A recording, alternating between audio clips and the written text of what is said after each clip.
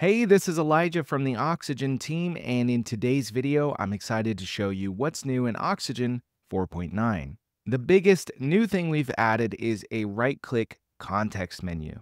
You can see I've just right-clicked this heading, and I have the option to copy, paste, duplicate, delete, rename, export. We can also jump straight to the element's conditions, which is super convenient.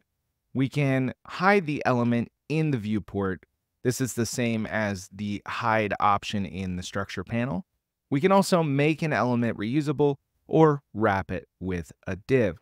So let's go ahead and rename this hero heading 2, and then let's add a condition to it. We're going to go ahead and make it only show if the user is logged in, and then we will copy and paste it and add one that shows when the user is logged out. So we'll update the conditions here, false. So as you can see, this right-click menu really does streamline the workflow and will save you quite a few clicks in many cases. The right-click context menu also works on the structure panel, so we can right-click elements here and perform the same actions. Let's go ahead and get rid of this extra heading. The next two changes are to do with the advanced query option for our post loop elements. If we go down to our easy posts here, it's important to note that we're currently editing a CPT archive for a post type called venues. In 4.9, we can use the advanced query to change some things about this query while keeping the default post type returned. So before, if you had added any advanced query and didn't define a post type, you would end up showing posts instead of the post type you probably want. Well, now we can do something like add a name parameter for the post and add a value of public park.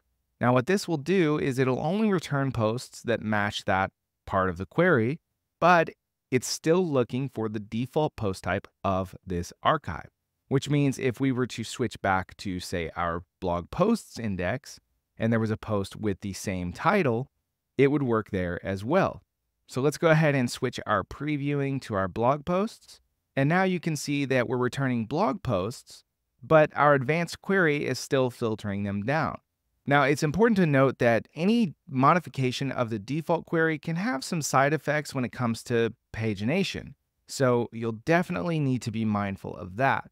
But if you're showing a specific number of posts on your archives and just need to make a slight adjustment without overriding the post type, the advanced query now defaults to that behavior.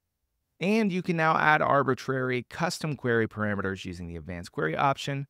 This can be useful for things like WP Grid Builder, where they want you to have a special query parameter to identify the query that's being filtered. So that covers the main headline changes in Oxygen 4.9.